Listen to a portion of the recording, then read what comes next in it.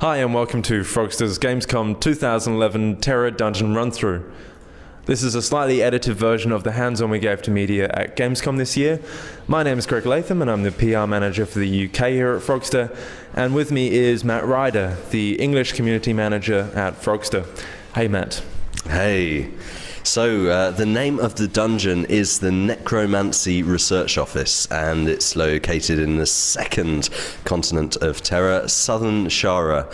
So, yeah, as well as being quite dark and ominous, it's also pretty challenging. Yeah, it posed a few players some difficulties at Gamescom, but today we're going to go into a few things that made this one so successful. So let's start off by having a look at our team. First up we have the Baraka Priest, who's currently in focus. He's the healer of the group and he's invaluable for a successful dungeon run.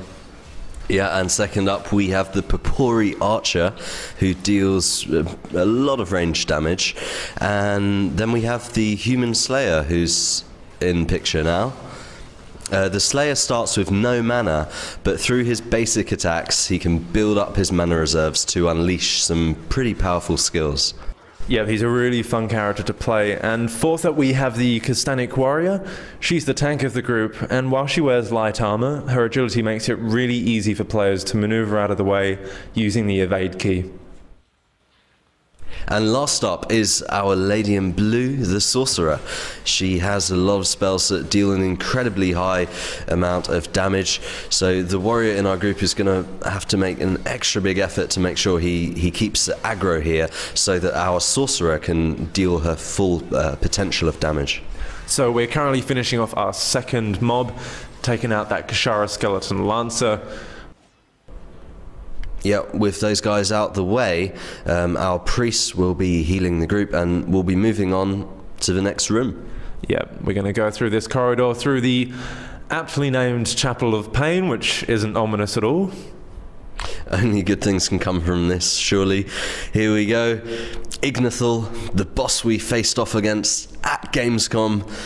The Argons are the main antagonists in the world of Tera, and Ignithal is one of the bigger Argons in the game, or an elite boss, as we call him. Yep, he does have a few tricks up his sleeve to make our life pretty difficult.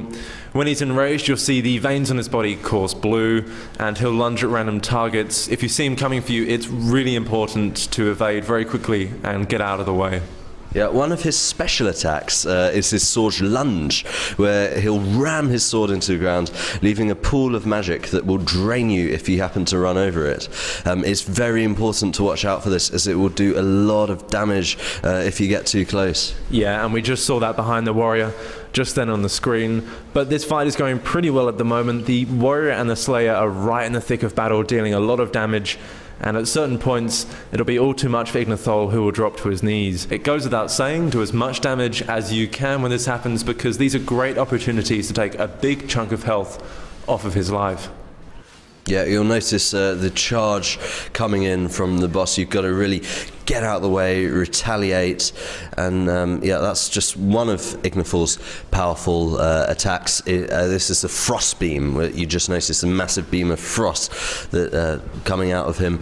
It's very important to watch out for that. When he's enraged, he will unleash it. It's also interesting to note that when he turns green, it means that he's poisoned by the archer. Yep, and he is just trying one last-ditch effort to take down our team, but our priest has done a good job, and Ignithal is falling to the ground. That marks the end of our Tera Gamescom dungeon run-through. Thanks for watching, and for more information, please visit the Tera Europe website.